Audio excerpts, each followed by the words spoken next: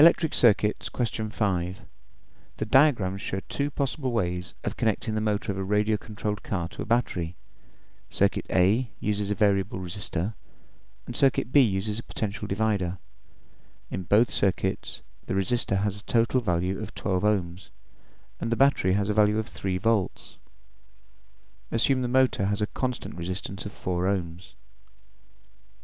Part A. For both circuits, calculate the minimum current through the motor. Well, for both circuits, this will be with the slider fully left, utilizing as much as possible of the resistor. For circuit A, we now have the motor and a 12 ohm resistor in series, and current is equal to potential difference over resistance. The potential difference we were given as 3 volts. The resistance is the 12 ohm resistor and the 4 ohm resistor of the motor in series, so they add together, giving a current of 0.19 amps. For circuit B, well, with the slider across here, the motor is in parallel with a length of wire of effectively 0 resistance. There will be 0 potential difference across the wire, and therefore 0 potential difference across the motor. So we can write I is equal to V over R, but now the potential difference V will be 0 volts, the resistance of the motor 4 ohms, meaning no current will pass through the motor. Part B. For both circuits, calculate the maximum current through the motor.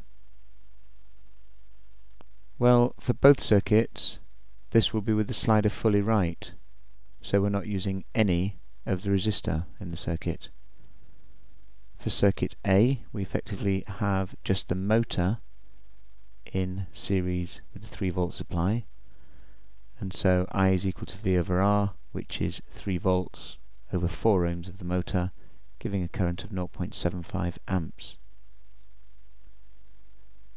For circuit B, well, now both the motor and the resistor are in parallel across the 3 volt supply, so both will have the same potential difference of 3 volts, and so I is equal to V over R, which again is equal to 3 volts over 4 ohms, giving a current of 0.75 amps.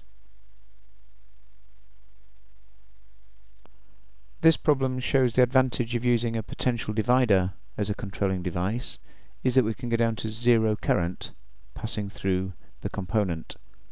With a variable resistor there will always be some current passing through the component.